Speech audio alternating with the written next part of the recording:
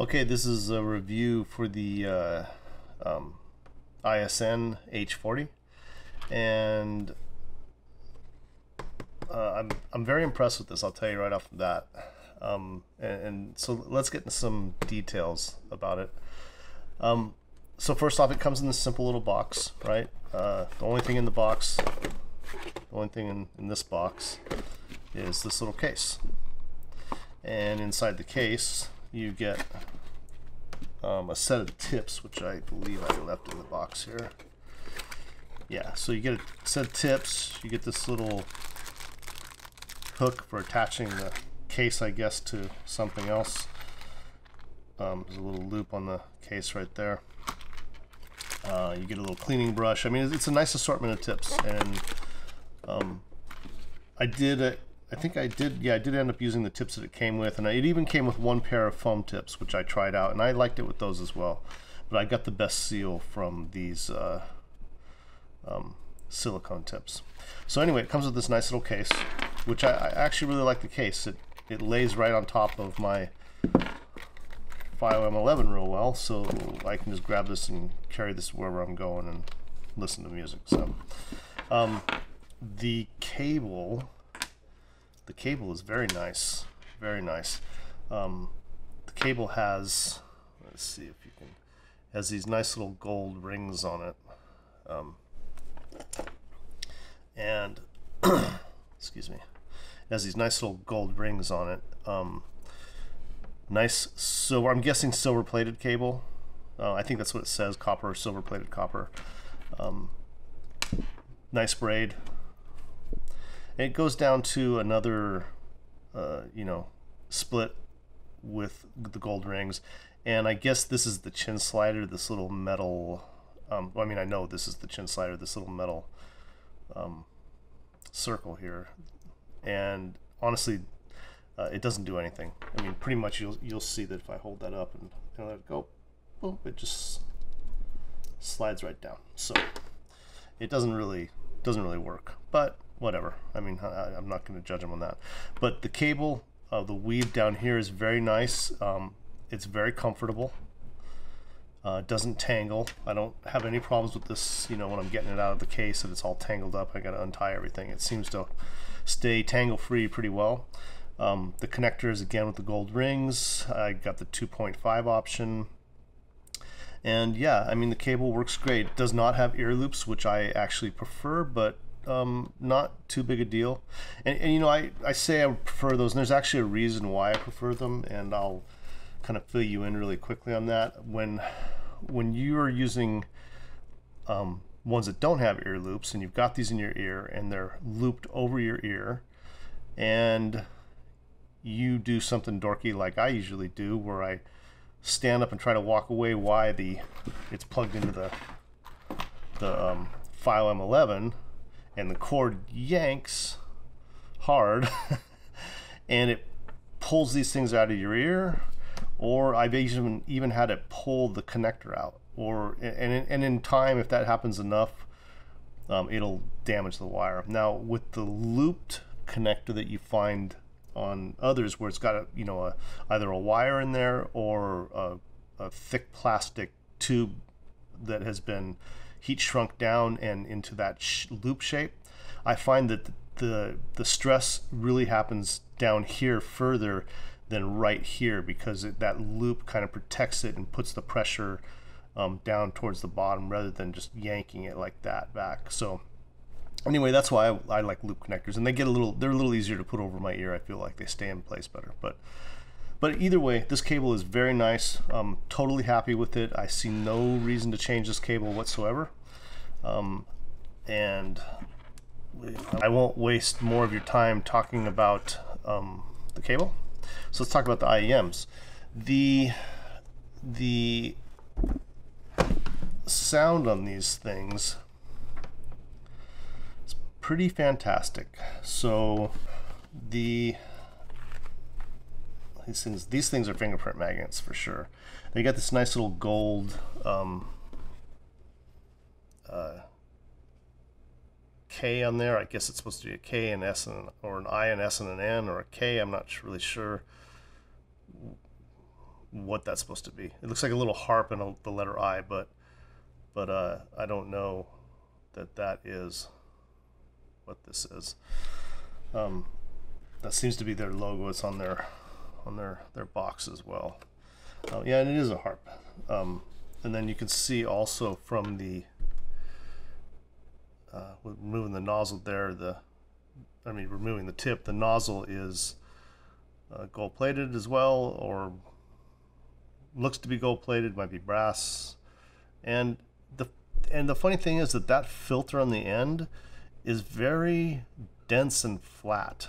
I don't know if you can see that really well, but it's when you look at it, especially when I look through my jeweler's loop, it's surprising that sound actually gets through it. And I'd kind of like to, I haven't tried to take this off to, like try to unscrew it. I don't want to damage this, but I don't know how it looks on the other side, and I'm kind of interested in that because these things are very, very clear. And I'll talk about that real quick. These were very detailed. The treble was very good. The mids were really good. The bass was good. The sub bass was good. To my ear, the mids were excellent. Vocals were not out of place or forward. They felt, in fact, these felt a slightly V-shaped. And there's a graph on their little brother. I think it's like the D10 or something, or the H10. I don't know. I'll have to go look. But the lesser expensive of the two ISN IEMs had a graph, and that graph was V-shaped. Now, this one feels a little reference to me, but yet does seem like a slight V, which I actually enjoy a slight V. So the treble was very detailed, and there seemed to be a slight elevation in bass, but I liked it, and the bass was good. It was, because this has a dynamic driver in it. The bass felt very real, and the timbre was very good. The didn't bleed off into the mids, didn't rumble and feel out of, and get that kind of weird sound to it. Some IEMs do when you crank them up, because I did listen to these fairly loud. In fact, I really enjoyed listening to these. They sounded very good with my entire library. Classical, rock, hip hop, some EDM, pop, vocals, a lot of jazz, guitar music. I mean, just anything you can think of. I enjoy just about everything. So let me cover a few songs. So there's an old song by Tracy Chapman, Fast Car. You guys maybe remember that. She became big in the 80s with that song. But that song, the copy that I have is like a re-release that's been remastered. And her guitar work is fantastic in that. And her voice with the guitar, it's very clear. And these reproduce that so well. Her voice just sounds fantastic, and the guitar, you can just hear her fingers picking on the strings, and it really sounded great. The Lady Gaga Joanne is another song that I really like.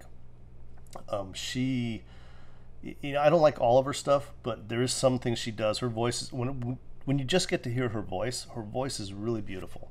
And that song Joanne, the guitar in it is very good, and very clear and realistic on these IEMs. Her voice, you can hear details in her voice I can't hear with a lot of other IEMs, like, because the mids and the treble on this they mix really well, and so you can get these vocals, female vocals especially, that this very clear and detailed sound, but still the timbre is still good. They sound very realistic, Portishead, Mysterions is a kind of a crazy song, but I really like it. These reproduced the bass on that song really well. That song has a great bass line to it, and this was very detailed, very good.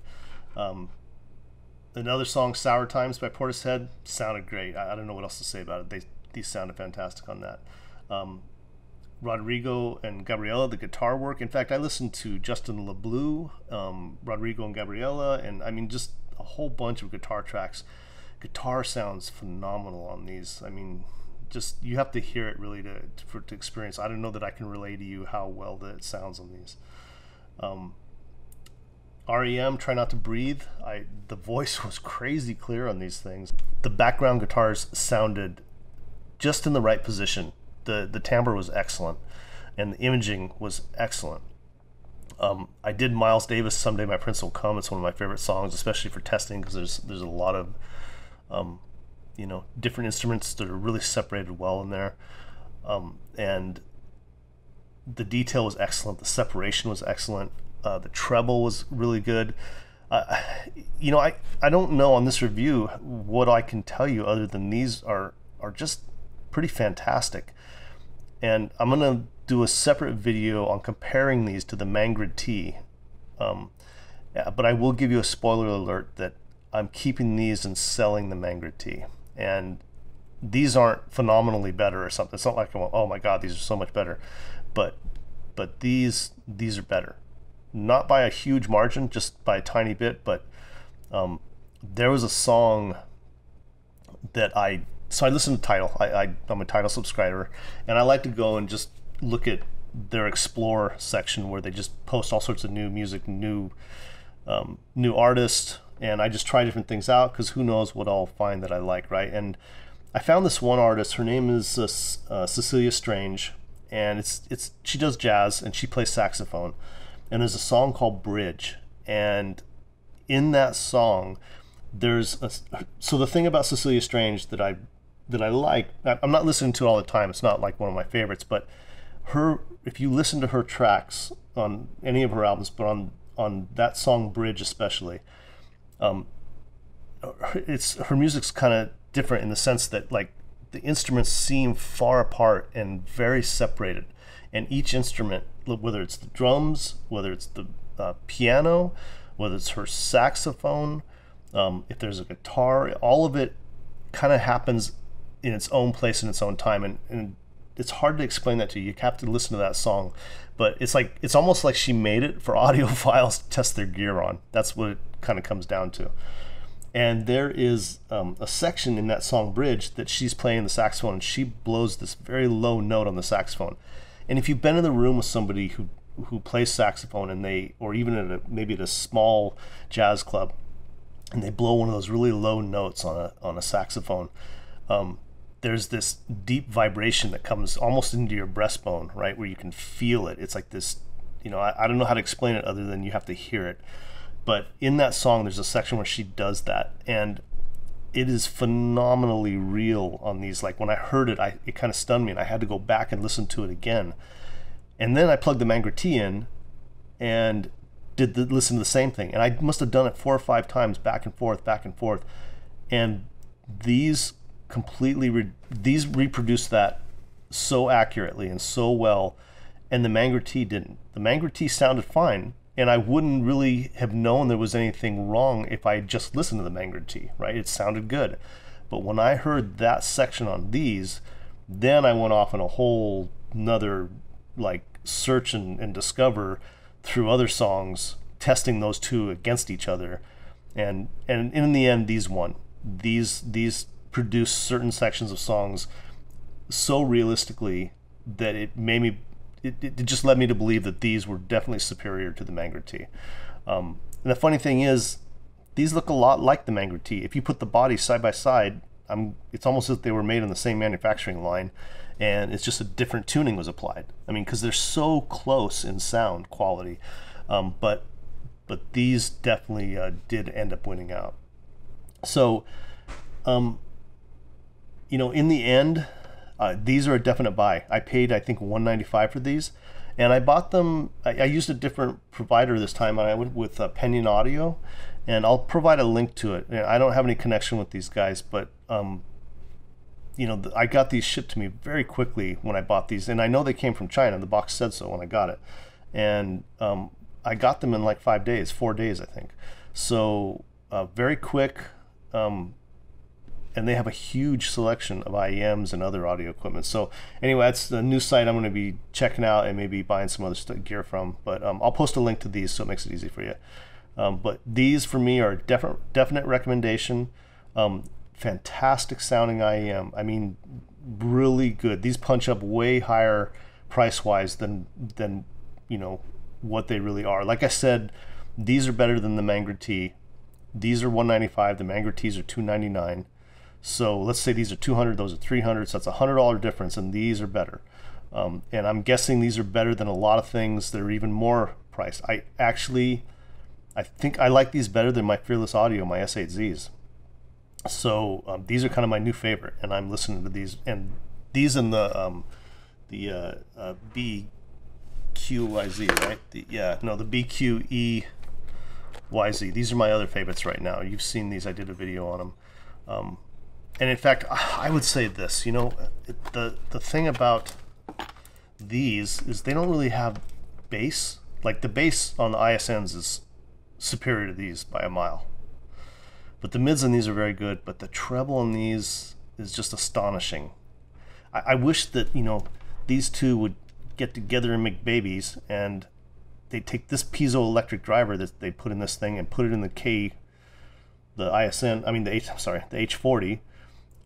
or they would take the H40's bass tuning and mids and put that into this BQ EYZ spring, because if you could get this treble with this bass and mid, and the treble on these is excellent. I mean, I have no problem with the treble. I love the treble on these, but the treble on these is special. It's just really special.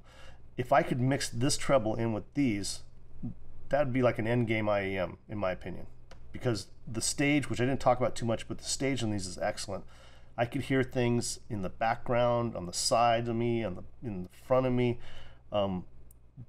The imaging was fantastic. I could tell exactly where instruments were, where singers were, where sounds were coming from. I listened to a lot of live recordings, you know, there's this guy out there. It's another reviewer. His name is, I think it's called the Audiophiliac or something like that. And he's been around, from what I've seen in his videos, he's been around in the audio business for a very long time. And so he has a lot of connections and friends and in the industry. And he posted a link to download some music that I guess someone he knows recorded. And they went into, with some high-end recording gear, they went into a live performance in a hall and they recorded it. And the difference is that it's non-compressed music. It was like this guy recorded it and then released it. There was no running it through a processor, that kind of thing. So, and the thing is, the recording's fantastic. And I don't particularly like the music, but I did listen to that as kind of a reference point or a way to kind of check, you know, imaging and soundstage. And I can tell you the imaging and soundstage on these is using those songs is really fantastic. If I can find a link to download those again, if you guys want to test those out, I'll do that, and I'll put it in the description on these. But so yeah, definite buy. Beautiful IEM, very nice looking, very well made. High quality cable comes with it. The sound is phenomenal. The treble, the mids, the high, the treble, the mids, the bass. Imaging, fantastic. Stage, fantastic. Nothing I can say wrong about these. For me, you know, considering that I'm buying a lot of IEMs nowadays, at $195, I would highly recommend these. I think these are a great buy. I think they're better than the Mangler T, which is $100 more. So thanks for watching. I hope this video helps you, and we'll see you soon.